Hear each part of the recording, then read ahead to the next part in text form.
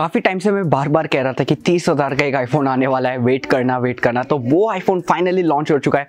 नाम है iPhone SE. एक बात बता देता हूँ कि ये आईफोन एसई जो पहला स्मार्टफोन नहीं है। आईफोन एसई पहले 2016 में भी आया था। IPhone SE in the sense iPhone special edition. इस वीडियो में इसी के बारे में बात करेंगे और फाइनली मैं ये भी बताने वाला हूँ कि अभी नहीं तो 1 साल बाद मैं इस फोन पे अपग्रेड होने की कोशिश क्यों करूंगा। वीडियो पसंद आए तो लाइक करना, शेयर करना, सब्सक्राइब जरूर कर लेना। वीडियो को शुरू करते हैं। सबसे पहले इसका थोड़ा स्पेसिफिकेशन जल्दी बता देता हूँ, फिर उसके डिटेल में जाऊंगा। 4.7 इंचेस का HD+ आपको डिस्प्ले मिल जाता है। रेटिना डिस्प्ले है। उसके बाद A13 बायोनिक चिपसेट मिल जाता है, क्योंकि अभी भी बहुत सारी बड़ी ग्रुप ऐसा है जो कहता है कि A13 बायोनिक जो है वो स्नैपड्रैगन 865 लेटेस्ट फ्रॉम स्नैपड्रैगन से भी ज्यादा फास्ट है। टच ID सेकंड जनरेशन देखने को मिल जाता है। 12 मेगापिक्सल का rear camera with N aperture of f1.8 और ऑप्टिकल इमेज स्टेबलाइजेशन के साथ मिलता है। उसके बाद 7 मेगापिक्सल का फ्रंट कैमरा देखने को मिल जाता है। पोर्ट्रेट मोड वगैरह आपको दिया गया। iOS 13 पे चलता है और गारंटी है कि अगले 5 साल तक तो अपडेट आपको मिलने वाला है। अभी इसके डिटेल में बात करता हूँ। समझ सकता हूँ कि आप में से सभी लोग HD+ का नाम सुनते ही ऑफेंड हो गए होंगे। बता देता हूँ कि ये एक HDR plus Dolby vision certified display है। 652 निट्स का इसका ब्राइटनेस है, तो किसी भी सेंस में कम ब्राइटनेस वाली स्मार्टफोन नहीं है। बाहर ले जाओ, कहीं पे भी ले जाओ, बहुत ही बढ़िया ब्राइटनेस होने वाला है। उसके बाद बहुत सारे एरियाज है जहां मेरे को लगता है ना कि एप्पल ने इस बार प्राइस या कॉर्नर कट नहीं किया। आपको 4K 60 FPS में शूट करता है आपका camera. Portrait mode front camera में भी मिल जाता है और इसका जो लेंस है, कैमरा लेंस है, उसमें आपको सैफायर ग्लास का प्रोटेक्शन भी मिल जाता है, तो स्क्रैचेस वगैरह से बच गया। और एल्यूमिनियम बिल्ड है, एरोस्पेस ग्रेड एल्यूमिनियम बिल्ड है, ग्लास का भी यूज़ किया गया है, वो भी अच्छा है। उसके बाद आपको NFC भी मिल जाती है, वायरलेस चार्जिंग भी मिल जाती है, फास्ट चार्जिंग मिल जाती है, जो कंपनी क्लेम करे। वेबसाइट पे लिखा है कि 18 वॉट का चार्जिंग है और 30 मिनट्स में 50% तक चार्ज हो जाएगा, विच I feel is very decent. पर डिसेंट बात ये नहीं है कि आपको वो जो चार्जर है 18 वॉट का वो अलग खरीदना पड़ेगा, बॉक्स में 5 वॉट का ही आएगा। तो यह सिमिलर एप्पल फैशन है। उसके बाद गीगाबिट क्लास LTE, तो आपको जो LTE परफॉर्मेंस है in the sense network connectivity में कोई भी प्रॉब्लम नहीं होने वाला है। फिर वाईफाई 6 मतलब लेटेस्ट स्टैंडर्ड है वाईफाई में।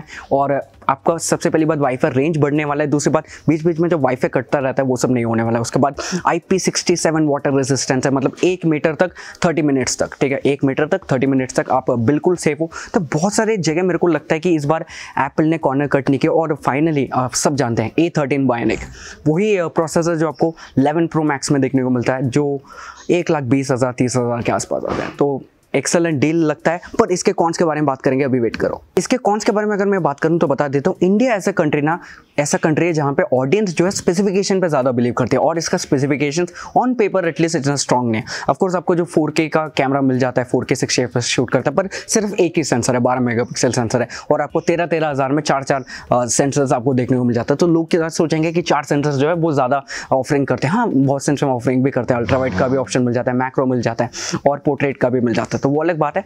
उसके बाद अगर हम बात करें इसके स्क्रीन साइज की, 4.7 इंच बहुत लोगों को बहुत छोटा लगने वाला है। मेरे को कहीं ना कहीं डिसेंट लगता है, क्योंकि बहुत ऐसे भी ऑडियंस है जिनको कॉम्पैक्ट स्मार्टफोन्स काफ़ी ज़्यादा पसंद है। पर बेजल्स, इतने बड़े बड़े बेजल्स मोस्टली लोगों को पसंद नहीं होता। उसके बाद आपको ईयरफोन जैक भी देखने को नहीं मिलता यार। इस प्राइस रेंज पे तो मेरे हिसाब से ईयरफोन जैक तो देना चाहिए था, हटाने की ज़रूरत नहीं है। उसके बाद लोगों को फेस अनलॉक चाहिए होता है, जो इसमें नहीं है। इसमें आपको टच ID से काम चलाना पड़ेगा। तो ओवरऑल बहुत सारी चीज़ें हैं जो मेरे को नहीं लगता कि एंड्रॉयड फैन बॉयज़ को पसंद आएगा, क्योंकि और मैं सजेस्ट भी नहीं करूँगा एंड्रॉयड फैन बॉयज़ को, क्योंकि 35,000 में आपको Realme X50 Pro मिल जाता है। Redmi K30 Pro आपको आने वाला है, फिर आ ही गया। उसके बाद आपका पोको फोन F2 के बारे में भी बातें चल रही है, जिसमें आपको 865 मिलेगा, 5G सपोर्ट मिलेगा, जो ज़्यादा फ्यूचर रेडी है और 2-3 साल और ज़्यादा चला सकते हो। मेरे को कहीं ऐसा लगता है एंड्रॉयड कम्युनिटी को लेकर।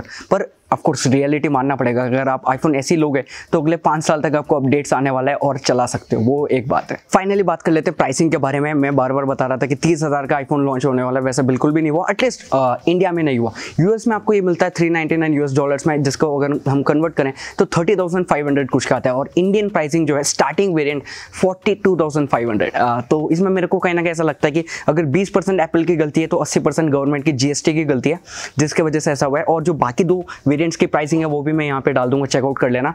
ऑफ कोर्स बहुत ज़्यादा ओवर प्राइस है इंडियन मार्केट के लिए एटलीस्ट, क्योंकि बहुत चीज़ें यार जिसकी वजह से ओवर प्राइस लगता है, क्योंकि एंड्रॉयड उस समय पे बहुत अच्छे अच्छे ऑफरिंग्स दे रहे हैं, इतना तक कि आपका जो OnePlus 8 है वो भी लगता है कि 42-43 के आसपास ही प्राइस होने वाला है, और वो एंड्रॉयड फैन बॉयज़ को काफ़ी ज़्यादा पसंद आएगा। पर मैं बताना चाहूँगा कि मैं ये क्यों खरीदूँगा, क्योंकि अभी नहीं तो यार 1 साल बाद, क्योंकि अभी जो मेरा सेविंग्स है वो मैं एंड्रॉयड फ़ोन्स खरीद के रिव्यू करने में मैं इन्वेस्ट करना चाहूँगा।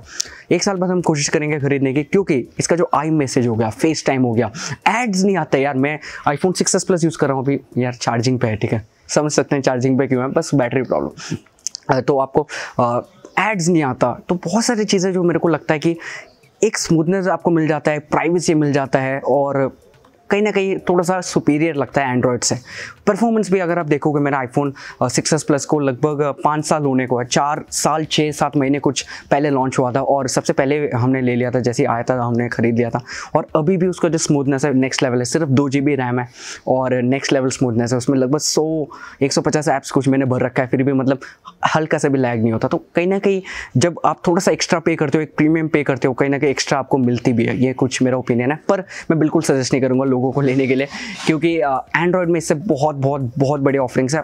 अगर आप iOS का फैन बॉय नहीं हो, आपको प्राइवेसी नहीं चाहिए, बहुत ज़्यादा प्राइवेसी या एड फ्री चीज़ें नहीं चाहिए, तो मैं सजेस्ट बिल्कुल भी नहीं करूँगा ये स्मार्टफोन को। इस वीडियो के लिए इतना, वीडियो पसंद आया तो बस लाइक दबा देना और सब्सक्राइब जरूर कर लेना। और एक बात बता देता हूँ, मैं कुछ ऐसे वीडियो पे काम कर रहा हूँ जिसमें मैं थोड़ा सा लाइफ हैक्स, जो टेक लाइफ हैक्स होते हैं वो ट्राई कर रहा हूँ, तो थोड़ा सा कोशिश कर रहा हूँ कि कुछ एक्साइटिंग कंटेंट ले आने की। तो स्टे ट्यून रहना, सब्सक्राइब जरूर कर लेना और थोड़ा सा सपोर्ट कर लेना।